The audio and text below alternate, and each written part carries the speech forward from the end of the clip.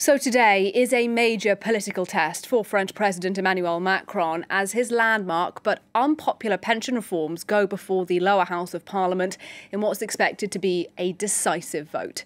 Unions have led weeks of protest and of strikes against the reforms, which are opposed by about two-thirds of French people. But today, the fate of the legislation will be decided not in the streets, but in Parliament. This morning, the Senate, the upper house, adopted the bill. However, its passage through the National Assembly, where Macron does not have a majority, is far less certain. Covering events for us today at the National Assembly is our reporter Claire Paccalin. She joins me live now. Claire, it's a big day today, clearly, but we aren't exactly sure how the next couple of hours will pan out, even if the vote will actually go ahead. What can you tell us at this stage?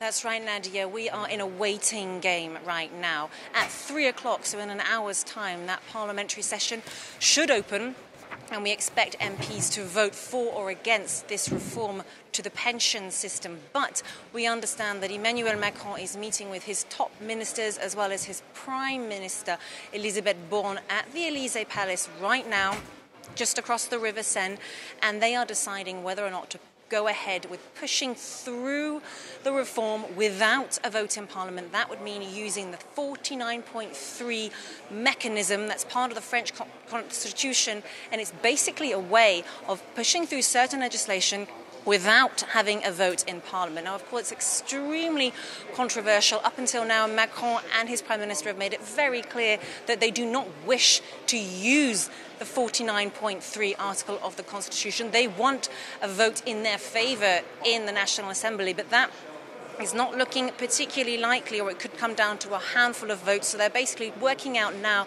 whether or not to take the gamble. Do they go ahead with the vote, risk losing it, and then push ahead with the 49.3 mechanism in the Constitution, or do they just cut the things right now and go straight ahead with the 49.3 right now? That's what they're deciding. So in the next half an hour to an hour, I'll have more news for you as we wait to find out what the government decides to do.